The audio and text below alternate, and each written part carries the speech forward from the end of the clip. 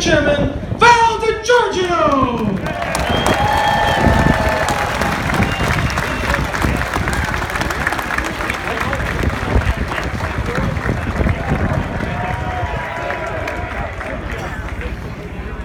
Welcome to Trump country! Look at this. This is America. And the president will be here shortly. We're going to give him a great Pennsylvania welcome like we always do. The state that put him into the presidency in 2016.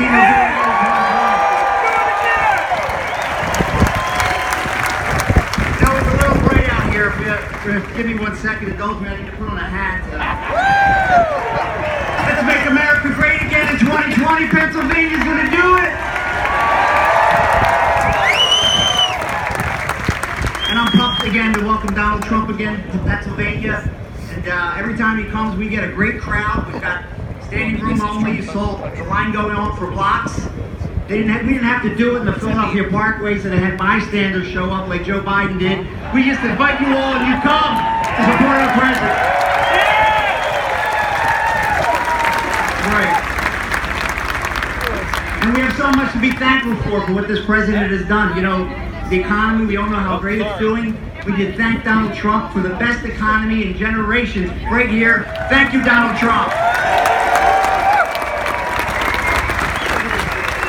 Pennsylvania's revenues are $1 billion over estimates because revenue's coming in because his economy's doing so well. Thank you, Donald Trump. We're respected again, home and across the world, because he rebuilt our military and he leads through strength and he negotiates with friends and foes alike, but knows we're backed up by the best military in the world. I want to thank our military men and women. And thank you, Donald Trump. 100 new conservative judges appointed to courts all across our federal bench, including Justice Kavanaugh and Justice Gorsuch. Thank you, Donald Trump. You know, when they tried to stop our president from protecting our border and building a wall, Nancy Pelosi said about the Democrats, our strength is in our unity.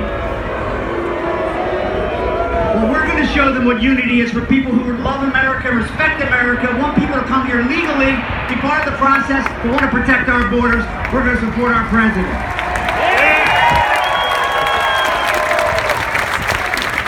So you know what's at stake. We all know what's at stake. You need to start volunteering now, signing up now, get other folks to volunteer so we put an army on the streets of Pennsylvania in 2020 to re-elect our president.